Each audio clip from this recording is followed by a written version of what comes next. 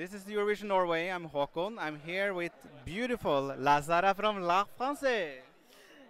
Bonjour. How does it feel to be originated from Canada and now coming to France and representing France in Eurovision? We had some other Canadians that have been representing Switzerland and won. Will you do a replay? Well, I feel it feel great. I have the best of the both nations. So yeah, I feel very great, and to just follow the step of Celine Dion I think it's wonderful.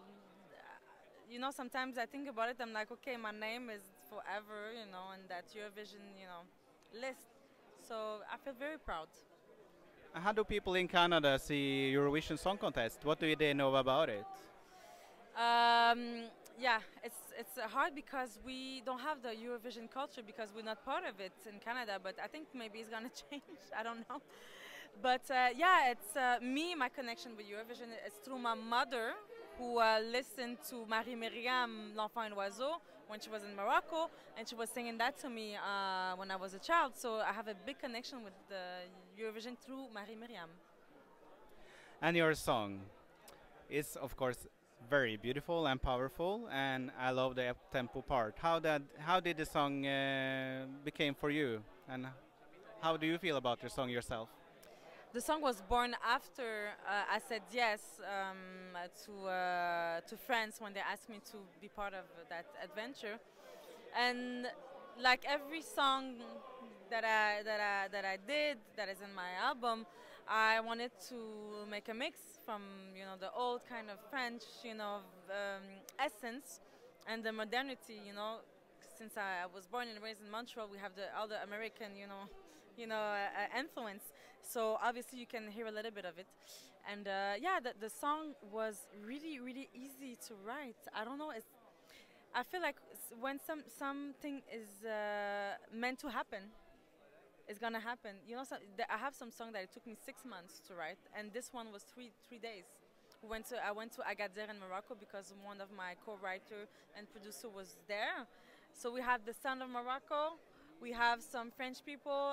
Have like Banks and Ranks. I don't know if you know them. They are huge producer from Montreal. They work with Dua Lipa, Sean Paul, and one of them is French. So we really have that multiculturalism and that song, which represents greatly the society today. So I'm really proud of this song. So you were inspired being in Morocco, in Agadir? In Morocco, obviously, it's been like 15 years I didn't go there. So with that song, I went there, and it was fantastic. It was fantastic. We had the sun, we have the passion, and we had other stuff. Of course. And you don't know this maybe, but in Norway we have a TV program on the national TV that actually is broadcasting the Eurovision Song Contest. And there we have a panel by experts and TV celebrities, and they are rating all the Eurovision songs from this year before the contest now.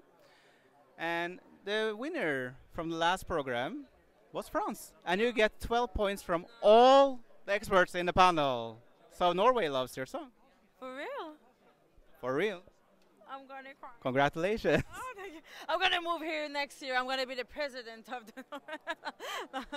And regarding president, how will Zarra present herself on stage the 13th of May in Liverpool, on the biggest musical stage in the world? Yeah, wow. Well, it's gonna be Zarra for 100% sure. We're gonna, yeah, I'm gonna bring the style that represents me. It's gonna be chic. It's gonna be marvelous, and I want people just to remember like. I want them to be like, wow, it was a really nice performance. It was breathtaking, and after that we can make the nicest stage. But if I cannot deliver, it's shit. So I need to deliver. So I need to be like in face with myself. So it's a lot of work, but I can't wait to do that. It's a great opportunity to present my art to the world. And you get to meet the other artists as well on this tour. Have you got any new friends? Have you met Alessandra, for example? Yes, I have a lot of friends now. So I can't wait to have a party tonight.